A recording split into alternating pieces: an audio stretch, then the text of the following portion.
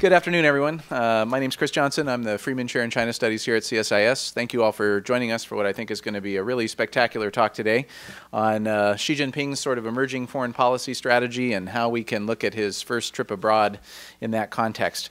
We're very honored, of course, today to have two very distinguished panelists joining us. Dr. Zbigniew Brzezinski really needs no introduction, but give a few highlights. He is obviously a CSIS counselor and trustee and co-chairs the CSIS Advisory Board. He's also a senior research professor of international relations at the School of Advanced International Studies, Johns Hopkins University here in D.C., and co-chair of the American Committee for Peace in the Caucasus, and a member of the International Advisory Board of the Atlantic Council, and of course had a very distinguished career in government. Dr. David Lampton, or as we call him, Mike, is currently the George and Sadie Hyman Professor and Director of China Studies at CSIS. He served as the CSIS Dean of Faculty from 2004 to 2012, former President of the National Committee on U.S. China Relations, and past Director of China Policy Studies at the American Enterprise Institute and the Nixon Center, among several other very distinguished positions. So without further ado, I'm going to turn the floor over to Dr. Brzezinski, and we'll get going. Thank you so much for joining us.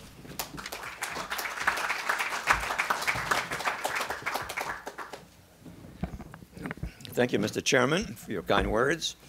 I have to begin by saying that I'm conscious very much of the fact that the other two participants in this panel know infinitely more than I will ever learn about China.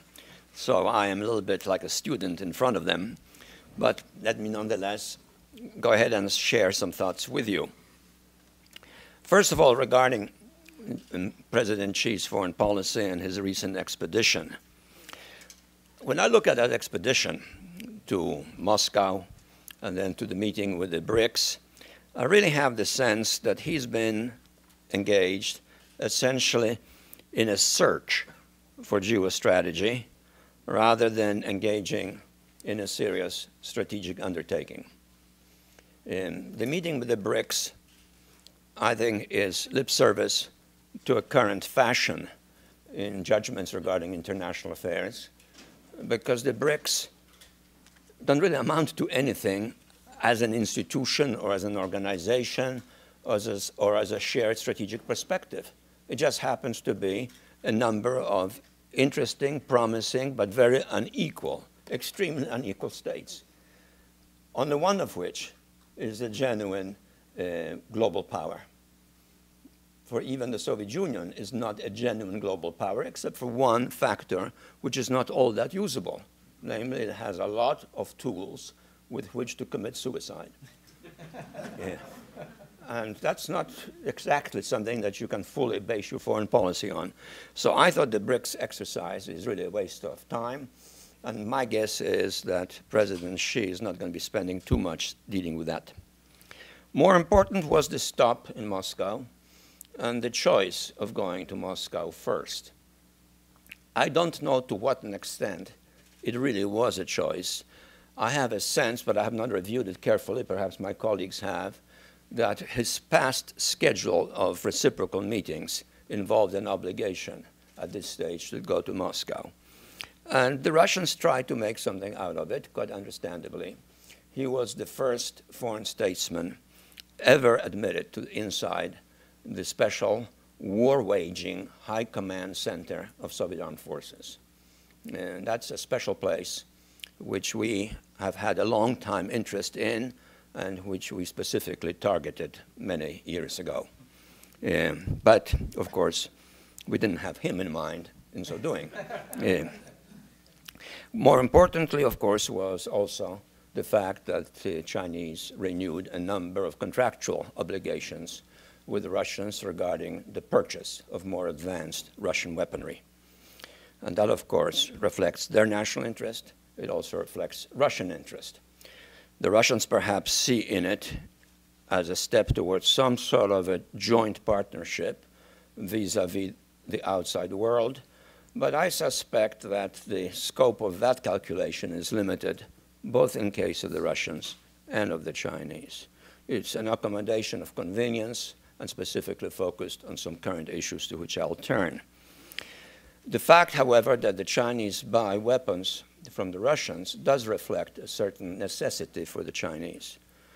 And it raises an issue in my mind regarding how legitimate that necessity is today.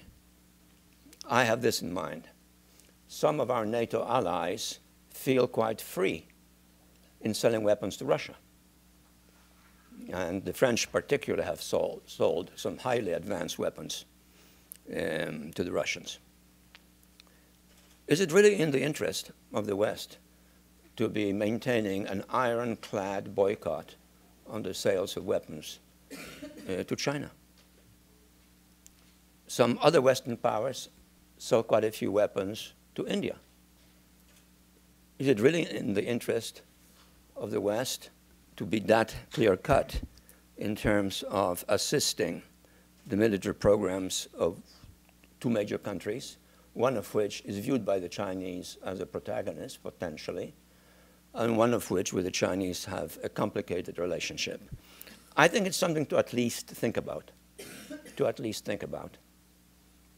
I would surmise that perhaps even from our own point of view, it would not be bad if the situation became more diversified. In any case, the above has been taking place in a much more important setting than these two issues, namely a rising friction in the relationship between the United States and China. And this rising friction has been taking place over the last year.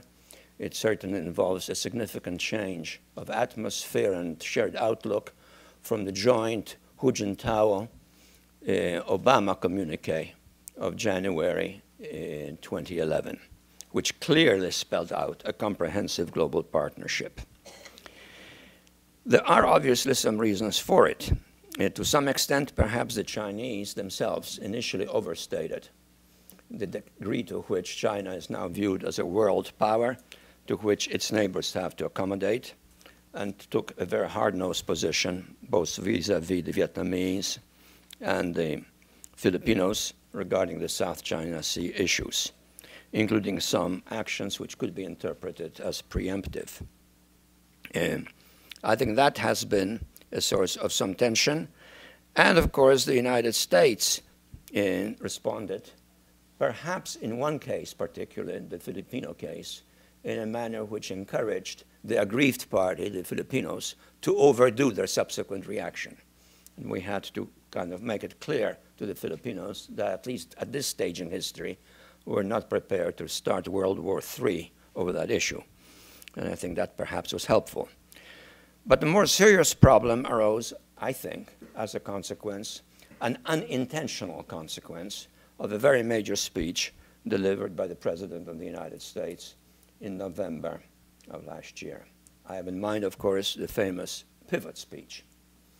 Although the President has said that he himself never used that word, there is one, however, citation which does involve his use of that single word. But I think it's rather interesting that he doesn't feel himself committed to that word. It was, of course, endlessly interpreted by the mass media, and in a fashion which, of course, was not particularly congenial to the Chinese.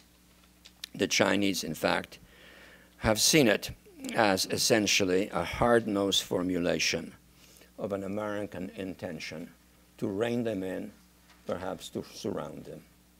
And that, I think, has been a problem both for us and also for them.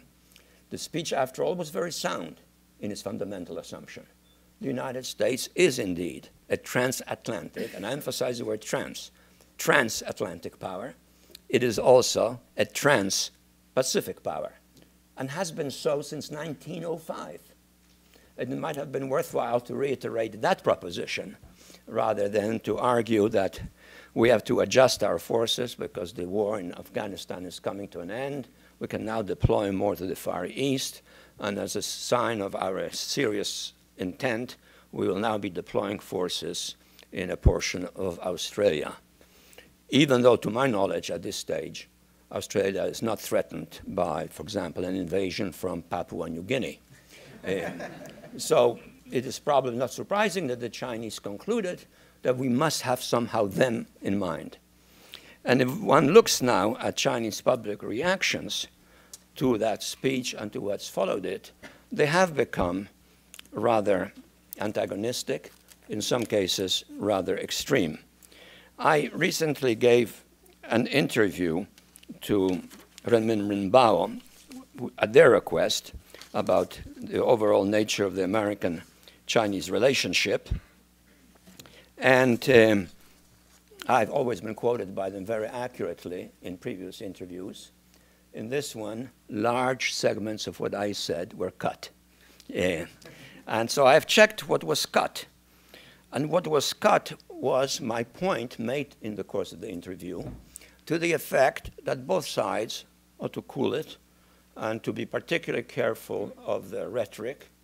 And that is particularly applicable to the Chinese mass media, because the Chinese mass media are not known for taking positions contrary to the Chinese government. And therefore, one can view what they say as somewhat authoritative and not as comparable to some statements by American mass media. The comparison really is to official American statements. And here are some quotes, just a few quotes. For example, from Renmin Rinbao in relationship to the President's speech. America's overall goal is to secure total control of the Eurasian continent, and the purpose of clearing the perimeter is to pave the way for ultimately subduing China and Russia. Another quote. The United States is trying to exclude China's economic interests and political influence from Africa, choke off China's vital energy supplies in the Middle East, and find and support countervailing forces around China. In East Asia, it is going straight for the vital points of China's security and development. Judging by the historical experience of the Cold War between the United States and the Soviet Union, containment will surely be accompanied by murder. This is from the official organ of the Chinese Communist Party. A couple of more examples. Liao Wang, I think that's a military paper, isn't it? Or what is it? Intellectual paper. The strategic objective of the United States is to ensure its leading status in the entire Asia-Pacific region, build a trans-Pacific order centered on the United States, and continue its Pacific dominance. The key link here is to sow discord in the good neighborly, friendly, and cooperative relations between China and countries on the periphery. Here is an item from the military journal, Jifang Junbao. We, China, should cast away that pacifism and romanticism which will easily evolve into capitulationism under pressure and threat. We should make full struggle preparation for war and war preparation. Only by doing so can China maintain a longer period of peace and development. Now, all of these items were omitted from the interview in which I was pointing out that one of the tasks that behooves both of us, China and America, is to contain the language, to contain the level of debate, and that behooves us on the official level, that behooves the Chinese. And I made the further point that in the case of the Chinese, it may not be wise, even for the Chinese government, to so arouse its public opinion that Chinese nationalism will become extreme and force itself, impose itself, even on the rational calculations of the Chinese government, so that we have a shared responsibility here, in effect, to manage the relationship responsibly.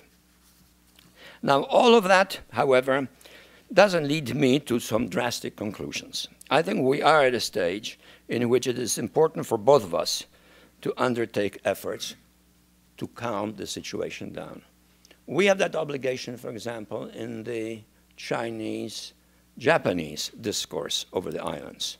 Some recent statements by our closest friend in the Far East, Japan, have been quite belligerent, especially to what might happen if some Chinese were to land on the islands, and how military action may be taken by the Japanese in reaction. It's a kind of statement which is not helpful publicly, because it then compels the Chinese to assert themselves in equally categorical terms, and an escalation can take place. So there is an obligation here, it seems to me, on us, but also on the Chinese, to try to act in a manner that contains the problem. We have seen some signs of Chinese cooperation with us on North Korea. The public position by the Chinese to the effect that no country in the region has the right to plunge the region into disorder was clearly pointed at the North Koreans. I'm struck by the fact, incidentally, that the North Koreans, after weeks and weeks of blustering and threatening, have all of a sudden quietened down. And I wouldn't be surprised if there was a private communication from the Chinese to the North Koreans, not shared with us, so that we would not be viewed as somehow or other influencing the Chinese to act on their own, but acting on their own, saying to the North Koreans, there are limits to what we can do for you, and have no illusion regarding the consequences of your deliberately plunging this part of Asia into a conflict. The consequences for you will be dire, and we might take steps to make sure that you're not able to do it. I think something of that sort might very well have transpired.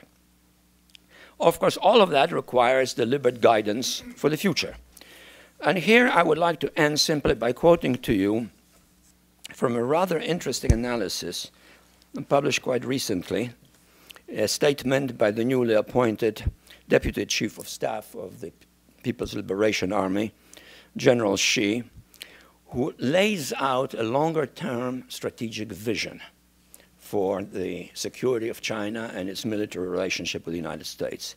It's a tough-minded statement, but a very modern outlook, somewhat not unsimilar to our own statements on national security issues, but up to date, focusing on the critical issues and differentiating between tactics and strategy, strategy and geostrategy, and so forth. And in it, he even has some passages that struck me as remarkably reminiscent to my recent book, which, of course, was gratifying for me to read. But the point that he makes as a critical point in asserting China's ability to be a great military power as time unfolds itself is one with which I agree. And I think it's quite striking that he says it so explicitly. Let me read to you what he said. If we only stare at the issues at the forefront over the next 3 to 5 years, points of disagreement will exceed the points we have in common, talking about China and America. If we focus on the next 1 or 2 decades, the points we have in common may exceed our points of disagreement. If our eyes can see a little further, we may find even more things in common. That seems to me to be a rather deliberate reiteration of the primacy in the Chinese view of a stable and, over time, essentially a cooperative, accommodating relationship between America and China. And I think this is exactly something that we should be conscious of also in our definition of the relationship. And this is why I do hope that before too long, serious efforts will be made to reignite a bilateral dialogue at the highest level between President Obama and President Xi, which will reaffirm what was said in the January 2011 communique and go beyond it in keeping with this suggestion, namely that we start looking further and further ahead as the world changes, and in which our relationship is so critical to global stability. Thank you.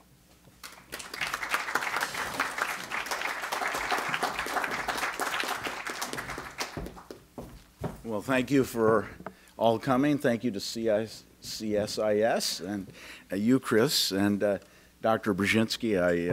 I didn't find anything I disagreed with, and I'd emphasize a couple points. We didn't collaborate on these comments, but I think there's substantial agreement, although I make different points. I would agree with the proposition that I'm not too worried about the BRICS as a geostrategic consideration here. I also think that Sino-Russian relations have intrinsic difficulties with them, so I'm not all that worried about that either. And I would certainly agree that while our interests across the Pacific are getting greater and greater, and we ought to devote more comprehensive attention to that. I think the way the pivot was rolled out was pretty effective in heightening Chinese anxiety, and to some degree we're seeing the blowback from that. So if those were some of the implications of what you said, I certainly agree. The task, as I saw it, was to talk a little about really where I see Chinese foreign policy going in the wake of the 18th Party Congress, of which the trip is certainly one part. And I think what I have to say, I even found as I was preparing for this, I was a little more sober and concerned than I've been in a number of years. And I had to keep reminding myself, we're talking at the strategic and focusing on military and military-related issues. We've got to keep in mind this relationship is much more comprehensive, and there are lots of other dimensions about which we could be much more positive. I'm not going to focus on those, but I think it's important to just remember what some of them are. Our trade just passed in 2011, $500 billion. That obviously we've got financial interdependence during the global financial crisis. China was really quite helpful, actually essential in the management of that crisis, very much to everybody's gain. Certainly, just looking at students, I think we're probably over 200,000 Chinese students here, and we're not even counting those in primary school and high school at that. So certainly that's great. Governors from all the states are going over to China, soliciting foreign direct investment in their states, and congressmen vying for it in terms of their districts and states and so forth. So that, I think, is all to the good. We've got government-to-government agreements between agencies all the way from the EPA to the Coast Guard and so forth. So the basic point I want to say, I'm going to be talking in the zone that's the most conflictual in U.S. China relations and about which I am very concerned. But there is a broader relationship, and I think a total discussion needs to make that clear. To be frank, there's been a developing strategic character to U.S. China relations that I find extremely worrisome, and I think has been exacerbated in some sense by what's happened since the 18th Party Congress. I would have liked to have been much more positive coming out of the trends I see out of the 18th Party Congress, but I find it difficult to do that. And let me just sort of overall summarize what I think, if I had to kind of paint the 4 or 5 characteristics of the Chinese diplomatic and security strategy, what I think the game plan is. First of all, I think the truism that China remains most concerned, and its leaders most concerned about domestic development and maintaining an international environment conducive to development, I think that is the key underlying point. I think the Chinese are, however, pursuing some policies that are not going to produce that international environment, and that is where the rub is. But I think there is a consensus over the primacy of internal economic development and the need to have as pacific, meaning peaceful, international environment as possible. I don't think that point's been tossed out by any means. But I think there is a big but, and I base what I'm saying on both what I'm reading, the recent defense white paper. I did some interviews in China in September and again in January. And so there, and also an interesting interview by Qi Jianguo, the gentleman that Dr. Brzezinski mentioned, the Deputy Chief of Staff for Intelligence and Foreign Affairs for the Ministry of Defense for the People's Liberation Army. And basically, I think they are trying to establish regime legitimacy in the eyes of their people by standing up for Chinese dignity, to not put a very fine point on it. And that the regime feels it needs to consolidate its credentials both with its own people and with the People's Liberation Army. And so there's going to be a period of time which we are living through in which the Chinese are emphasizing those two tasks at some cost to their potential peaceful external environment and at some potential cost to both their neighbors and the United States. In other words, domestic consolidation of the new regime is the priority of the year. Now, I think they have in mind, after they've accomplished that, they then are going to move back towards more familiar kind of foreign policy. I think that's more than hope. I think there's some analysis that lies behind this. So in the short run, I tried to think of a phrase that I think captures the spirit as well as the content of what the Chinese are doing. And I call it show the steel, meaning the military, kind of enhance deterrence, enhance our credibility, and show that you have diplomatic options. In other words, China's trying to establish the regime a sense of credibility that will enhance its capacity to operate in the future, deter future challenges. But this is in a sense, I was interested, Dr. Brzezinski, you said much of what Xi Jinping had to say and what you've been reading is rather modern in its phraseology. I would say also, if we were trying to think of an American analog for the sense that the Chinese have, I think it's something we would recognize as peace through strength. I think that's what they're trying to establish right now. Now, the white paper that was just issued this month says about Chinese military and security goals: build a strong national defense and a powerful armed forces which are commensurate with China's international standing. Well, if China's already the #2 economy and heading towards the #1 in at least aggregate terms, this raises the issue, what is enough in terms of the definition of military capability? Now, once you've established this credibility at home and established deterrence abroad, and I think there's the next part of this strategy, and that is China's in a parallel track trying to develop a diplomatic alternative and a way to develop consensus while China is taken seriously. And I think it's really this new type big power relationship. And so I think the hope is that among China's leaders, we're going to enhance our credibility, our deterrence. We're going to show the steel. We're going to show we have backbone. We're going to get the support of the PLA. We're going to get domestic support. But we are going to turn in our foreign policy towards a more cooperative, familiar face of the last decades. The problem, it seems to me, is they may so alienate the environment both near in and at greater distance, including the United States, that day of diplomacy is going to be either pushed off or much more difficult. But I don't think China's abandoned its basic strategy, but it has placed importance, I think primacy in the next year or two on its own domestic consolidation.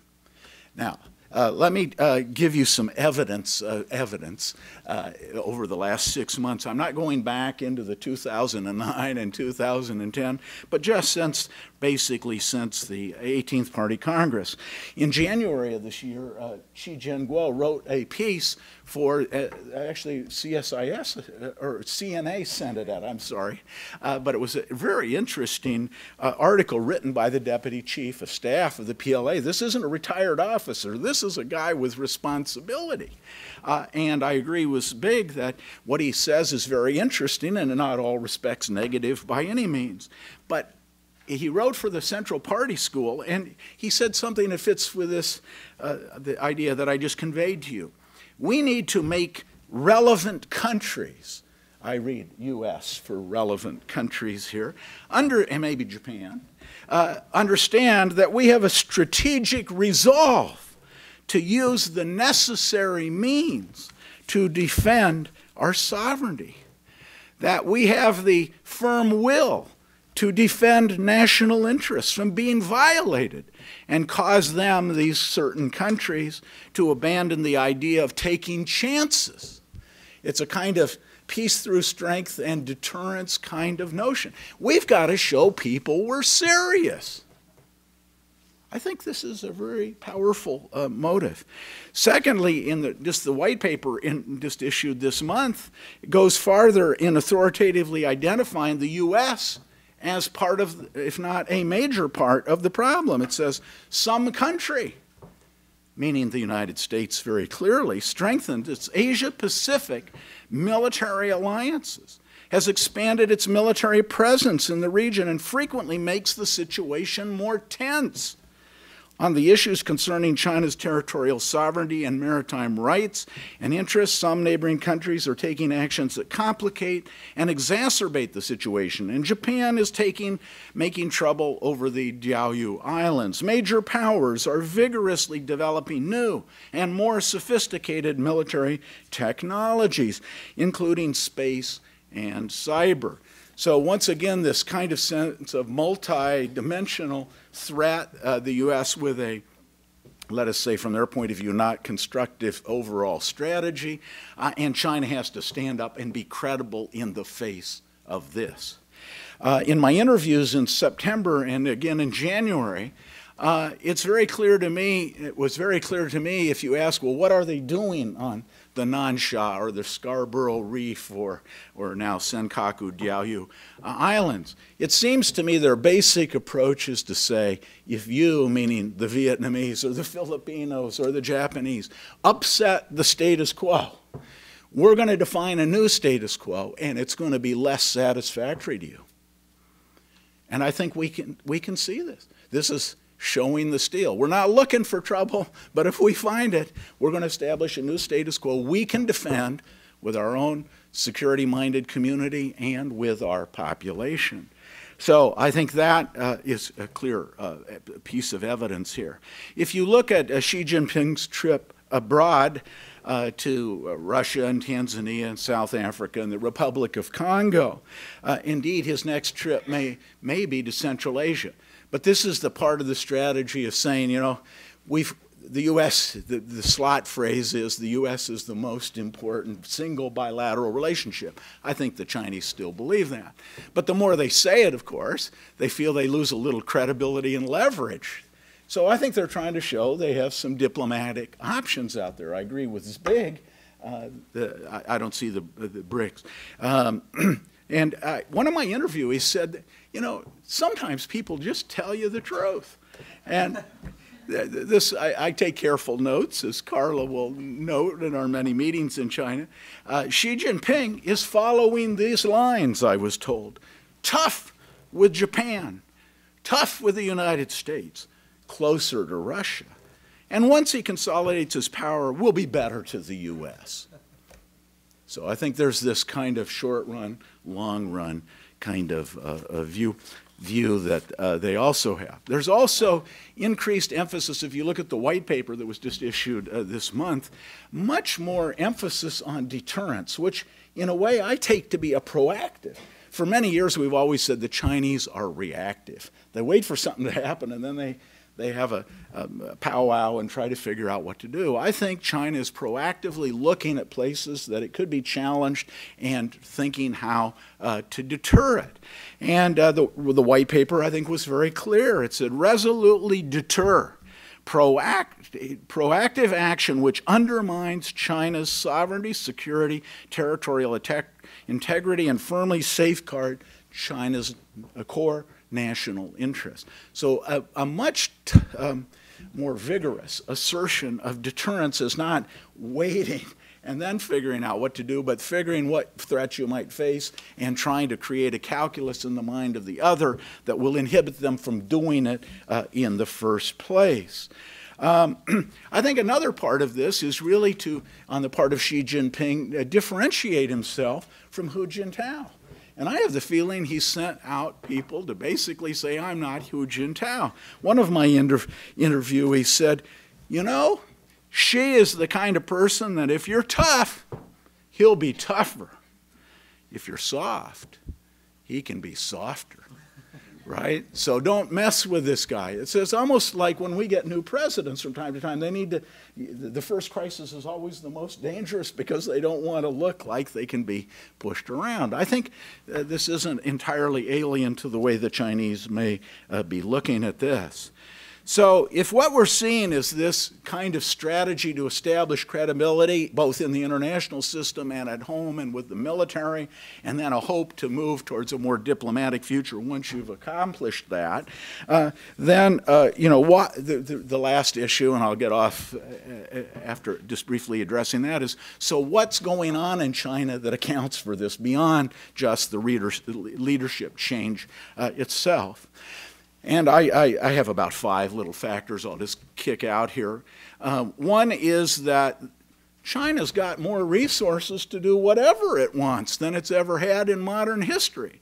And in case you think that's sort of an imposed construct, the white paper just issued this month said China's overall national strength has grown dramatically.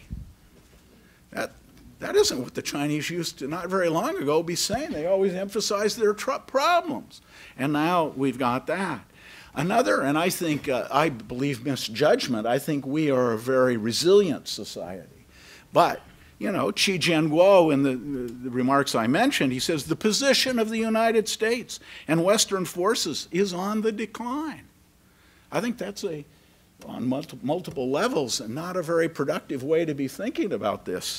But I think it's there. Public opinion in the foreign policy, talk to anybody, particularly in the Ministry of Foreign Affairs, constantly talks about the importance of public opinion as a constraint on their ability to accommodate. Indeed, most people in the foreign ministry, if they're candid, say we don't have as much clout in the system as we've had at many points in the past.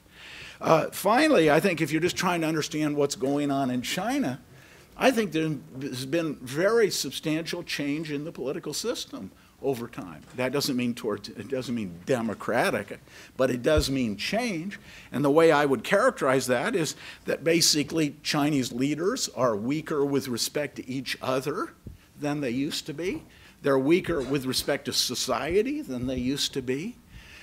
The bureaucracy and society are more divided and pluralized, and these somewhat less or weaker leaders are unable to fully control, or as fully control as they would like, this pluralization. And social groups are becoming more empowered, meaning capacity to have talented people, have money, have information. So you have a more powerful society, weaker leaders, and greater division in society. And so I think this strategy that I've described has some bearing, or bears some relationship to these fundamental changes. Now, I think China wants to get to the long run, China's leaders. I think they want to have that discussion about a new type of big power relationship. But what is the new big power relationship? It's one where you cooperate with us, we share responsibility in the world, and you respect our interests on an equal basis. In other words, they're trying to establish a new status quo that reflects the prerogatives of a stronger China. And the question that really is for us is, can we live with that? Thank you.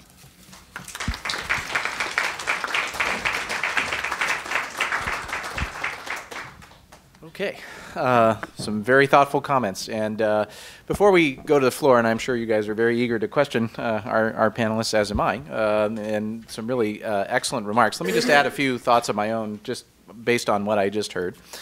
I think something to bear in mind, and I'm really glad that, Zbig, that you highlighted these things that are appearing in the Chinese media, because oftentimes you get the impression that the Chinese sometimes feel that, you know, one of their greatest sort of secret weapons, if you will, is Chinese, the language, that no one in the outside world is actually reading Chinese and paying attention to what's being said in their domestic media, you know, and so on. And so it can be quite shocking, I think, to them sometimes when Western people show them these things or acknowledge that they understand what's being said. That said, I'm less concerned, I think, by the overall tone of this, because what I look to is, especially at the 18th Party Congress, was something that I thought was very significant, which was this idea, again, of a reaffirmation in the key documents of the 18th Party Congress of the idea of a period of strategic opportunity for China. This is a very sort of fundamental strategic guideline that has been around in their system, validated by multiple party congresses now. And of course, implicit in this idea of a period of strategic opportunity through 2020 is that China calculates that at the end of the day, they have a benign external security environment that will allow them to focus primarily on their domestic economy and on their domestic development.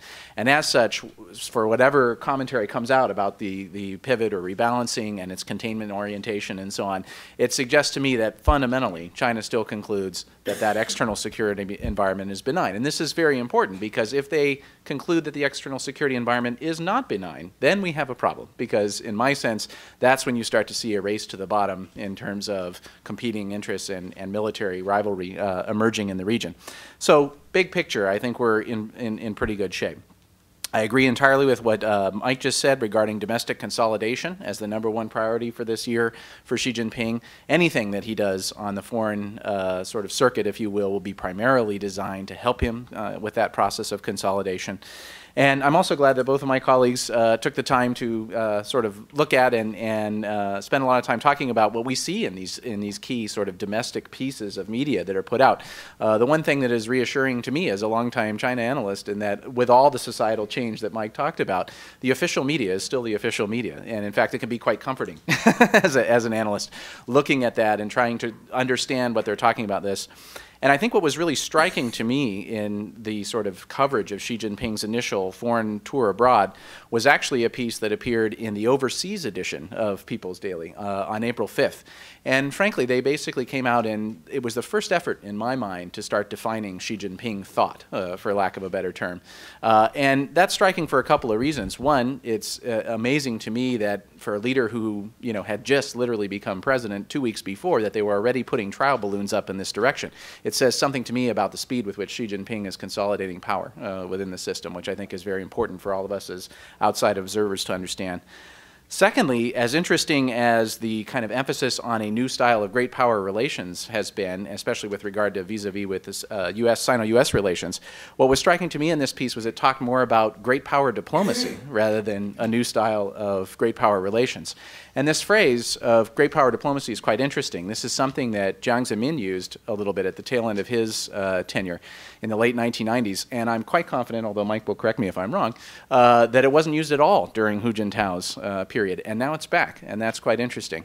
And even more interesting to me is the way that it's being defined now in the Xi era as compared to how it was defined in the Jiang era. In that earlier area, there was an idea of China should act as a great power when it is capable of doing so, but very much being mindful of overall U.S. supremacy in the international system.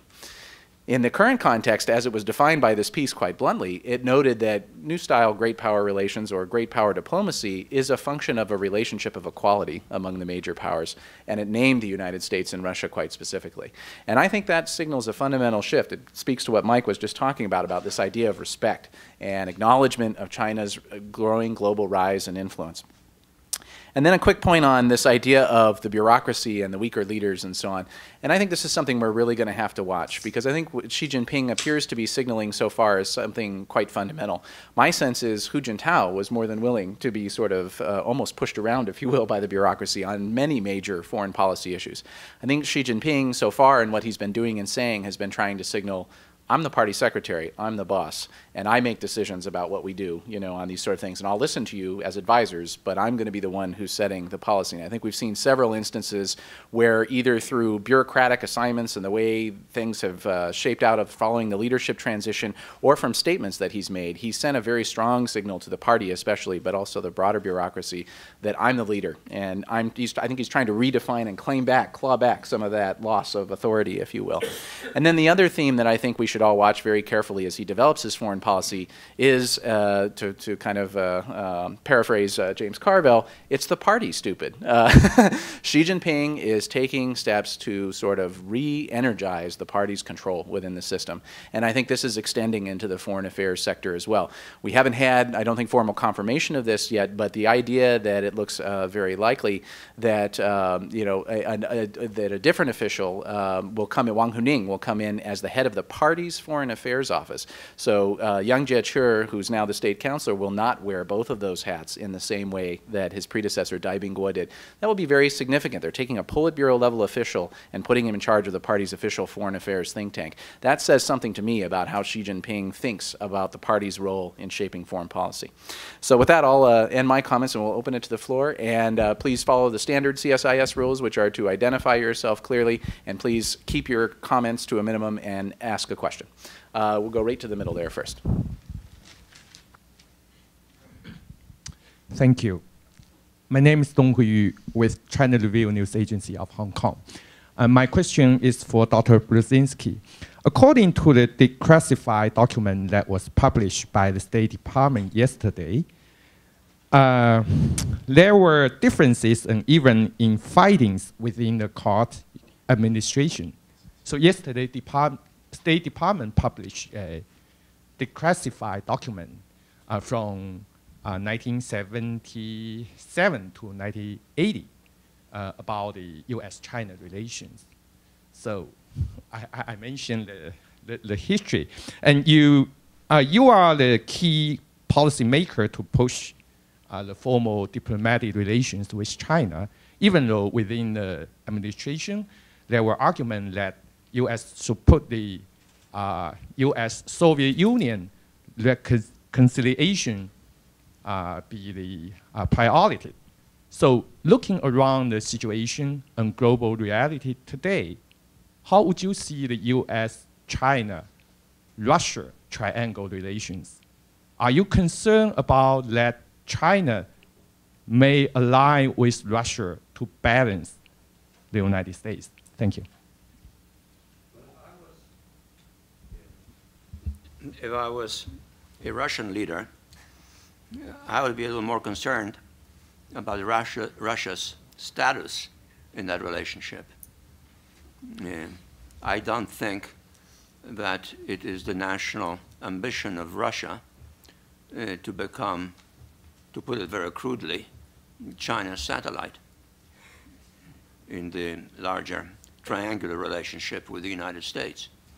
The fact of the matter is that outside the nuclear arsenal, in which the Russians have enormous advantage over the Chinese, but an advantage that's really not politically usable, except in a catastrophic suicidal war.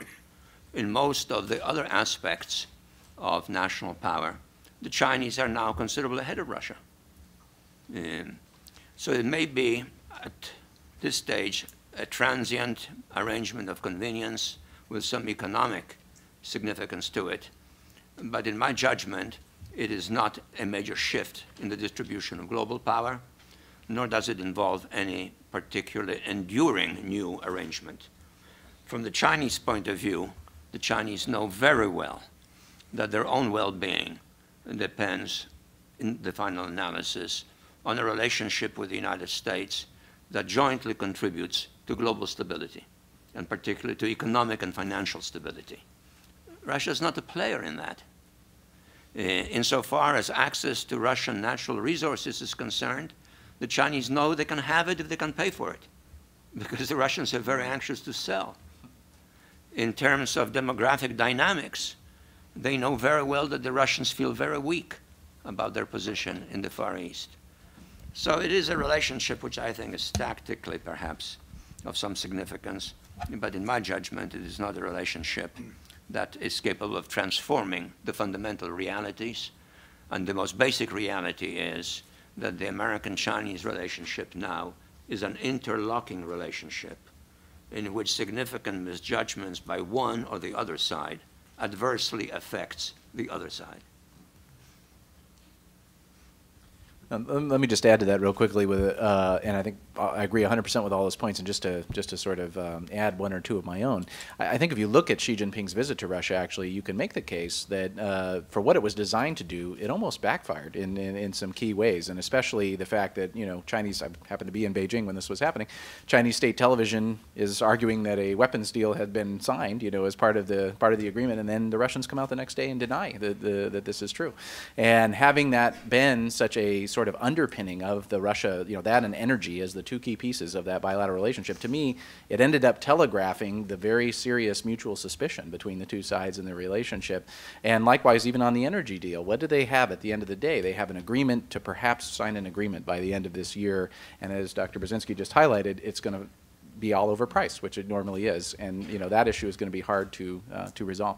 Can I just? Please, yeah. I don't want to drive excessive number of nails into this coffin here that we're building, but in any case, I think there are a couple of things. The Russians have shown reluctance to have foreign direct investment from China in key areas. So, I mean, that speaks volumes. Certainly the Russian military over time has been ambivalent about selling weapons to a country that has such an extensive boundary and has the history that boundary has. If you've ever been out in the Russian Far East, you see an awful lot of Koreans and Chinese, and that's not lost on Moscow. That's about, 10 time zones away from that. So I think there's just a strategic imbalance, this this membrane along the Halong River, the river boundaries there. I mean, you've got 1 million or 2 million, max 3 million Russians in that part, and you've got 100 million Chinese just across this membrane, and you've had disputed territory in the past. So, I guess I basically think that America structurally ought to be able to have better relations with either of them than they can have with each other, I think, in some way. In the back there. Yes, I'm Dr. Sam Hancock of Emerald Planet TV, and picking up on this theme, and any of the three of you, the notion of energy security on China, they're going to almost the entire continent of Africa, dealing in Southeast Asia and even into South America, looking for secure energy sources, primarily from the petrochemical side and fossil fuels. But yet they're very aggressively going after renewables as far as solar and wind energy, among others. What do you see as the policy or collaboration between the United States, China, even Europe, in these areas that would bring global stability, which is one of the key factors of what China is actually looking for, so they don't feel threatened as far as access to some of the fossil fuels in the Middle East and the African continent? And thank you for being here. But let me comment just on one aspect of it, and perhaps my colleagues can be more informative than I. I think the Chinese at this stage are quite worried about what is happening in the Middle East more than anything else. Africa, Latin America, these are longer-term targets of opportunity, and I think the Chinese are doing pretty well on their own, and I don't think they feel particularly fearful of our ability to freeze them out, and they feel reasonably confident about their ability to compete with us, and that's perfectly normal. The Middle East, I think, worries the Chinese. I think the Chinese are uneasy about the overall situation in the Middle East, dynamically unstable, but they're also worried about U.S. policy in the Middle East, namely that it contributes to this dynamic instability by being either short-sighted or overly inclined to rely perhaps on military solutions to long-term political and historical problems.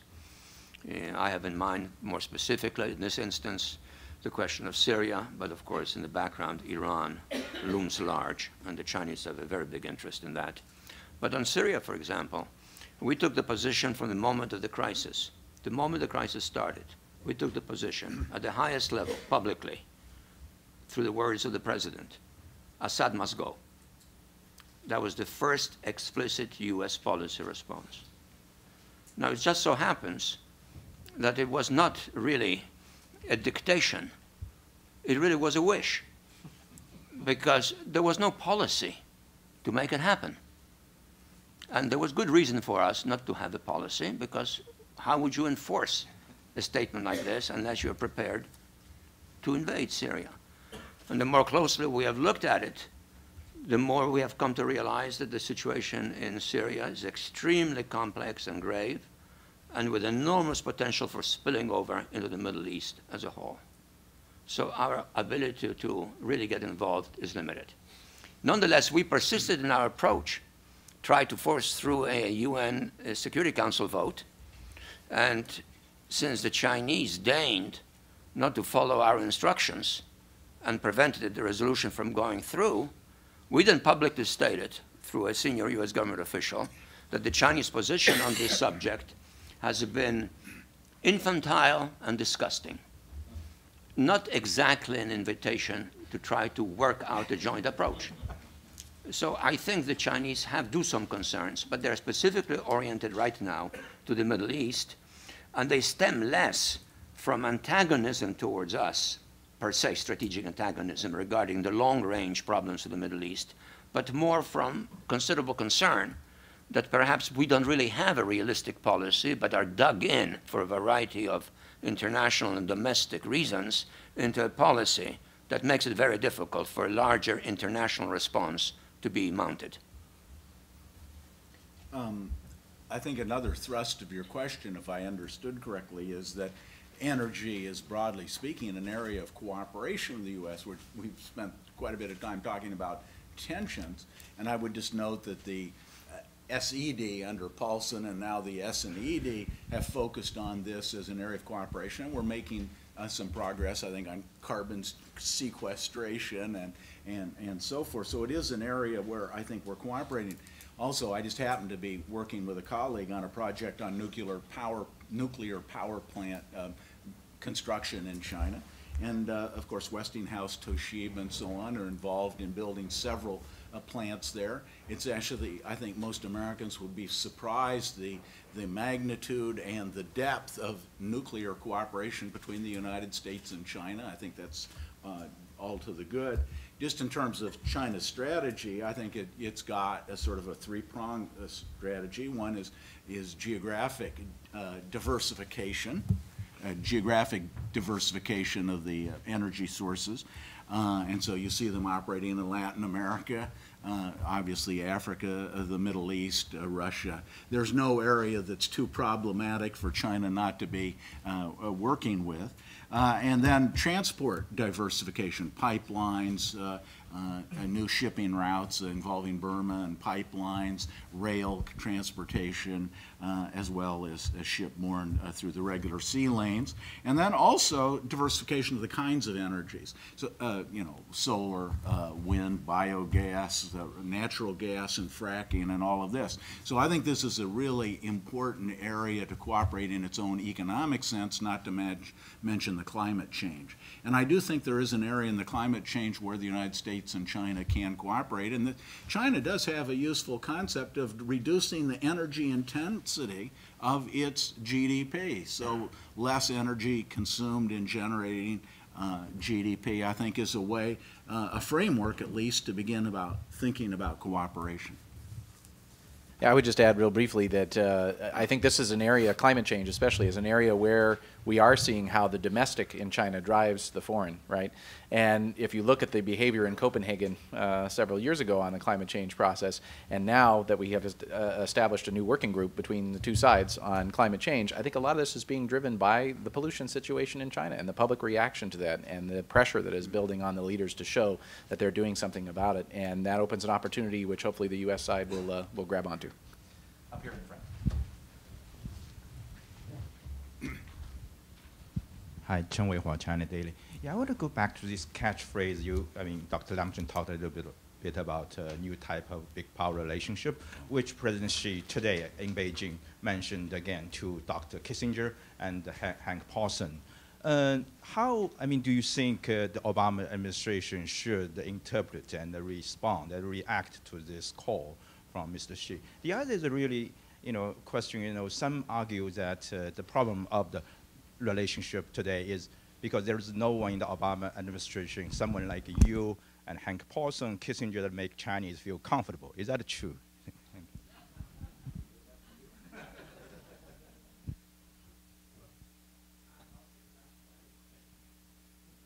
In general, I think it's important for us to engage in a serious dialogue with the Chinese, which goes beyond just nice formulations, shared dreams, or common purposes, China rising, global harmony, and so forth. Those are very nice. I think, however, we have to realize that we have here at stake something which, if it works out well, will be historically constructive and without precedent, namely two powers, one rising, one already at the top, in a way engaging in some degree of collaboration. But if we don't reach that kind of level of partnership as a serious enterprise, which has to be spelled out concretely and not just in terms of adjectives, we run the risk of having a very complicated situation on the world scene. And what perplexes me a little bit in terms of China, and in that respect a little more so than in the case of America domestically, is what I sense to be the relatively high susceptibility of the Chinese public to become suddenly mobilized by intensely nationalistic feelings. If things go wrong, then there is this surge of public reaction, which is connected to some extent with the new pride, but also with a sense of historical mistreatment by the West, a sense of grievance. And the combination of pride and grievance produces really kind of highly, intensely emotional reactions. And we saw that already a little bit in the last year and a half in the Chinese relationship with the Japanese, where Chinese masses, not the government, but the masses, set the pace, and the government had to cool things down because the pressure of the public became so strong. And that, in turn, in my judgment, is related to the potential vulnerability of the ruling Chinese Communist Party if things don't work out that well. You know, what is the Chinese ruling Communist Party? It is essentially a bureaucratic organization which subscribes to the slogan communism, but is engaged in national development, very successfully so far, but also with a high degree of personal financial advantage for the leading echelons of that organization. It's perfectly right. It looks a little bit like the Republican Party in the United States. But, you know, is that strong enough? Is it good enough? And here what interests me in this context is the possible connection between what I've already mentioned, volatile nationalism, and if the party begins to fail in its ability to manage things, the rise of the military as an instrument of national will, national pride, national consolidation, national aspirations. Because if you read, for example, the statement that I was quoting from by General Xi, it's not just a military statement. You just read that carefully. It's a political statement which deals with grand geopolitics. It deals with global trends. It defines China's position in that context. I have to say, I'm not a student of China, and maybe my colleagues will contradict me, but when I look back 10, 20, 30 years ago, I don't see Chinese top military figures engaging in public statements like this one. This could have been a statement not just of a rising officer in the general staff, who probably will be the next chief of staff. It could have been the statement of the prime minister. It could have been, in parts, a statement of the president. So there is this military nationalism nexus in China's future. That's a potential. And that could be highly, highly disruptive to international affairs and to the American-Chinese relationship.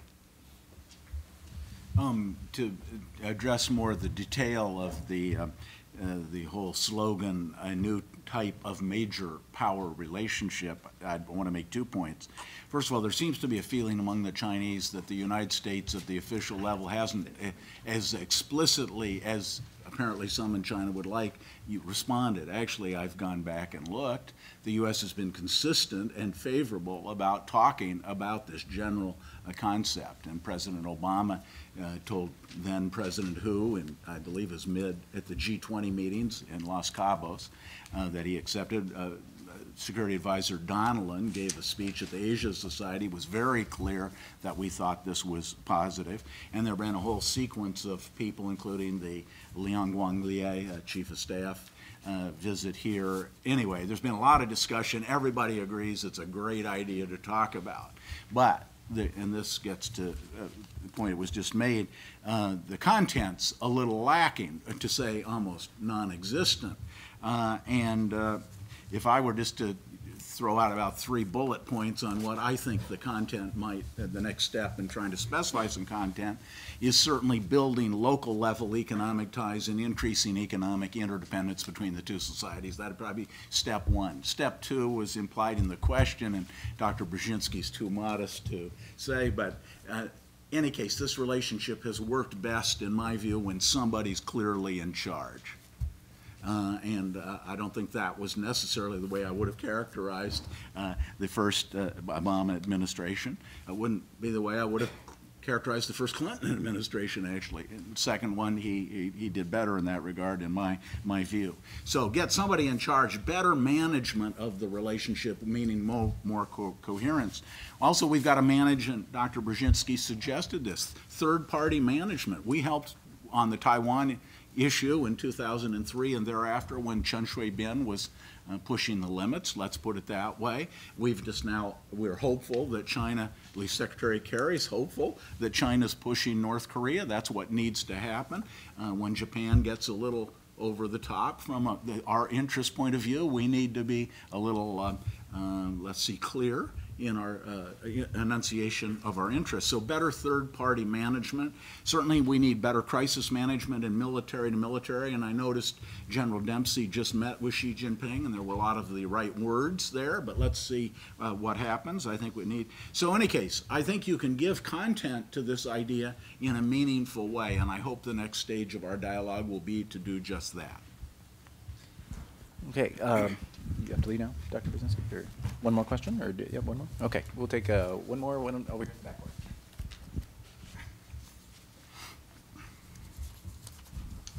Thank you. I'm Dan Bob with Sasakawa Peace Foundation, USA. My question is about Japan-China relations, specifically about the Senkaku's Diaoyu problem. Given some of the points that were made about the nationalism in China, the need for the leadership in China to sort of show how tough it is, coupled with a more conservative Japanese government that, by all appearances, after an election coming in July, may focus more on security issues and territorial issues rather than the economy.